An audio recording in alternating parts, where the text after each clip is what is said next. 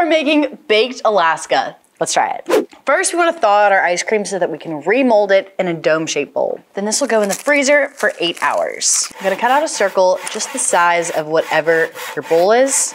Time to make our fluffy, lovely meringue. We're gonna need 8 egg whites, and we'll whip that with an 1/8 teaspoon salt and cream of tartar. Now, I'll keep whipping as I mix in 1 cup of white sugar. Now, time to assemble. The ice cream dome is frozen to perfection. Okay. Now we'll take our gorgeous meringue and just start decorating. Now we'll quickly move this to the freezer for 2 hours to chill. Look at my little monster. Get out. Oh my gosh. Oh my gosh.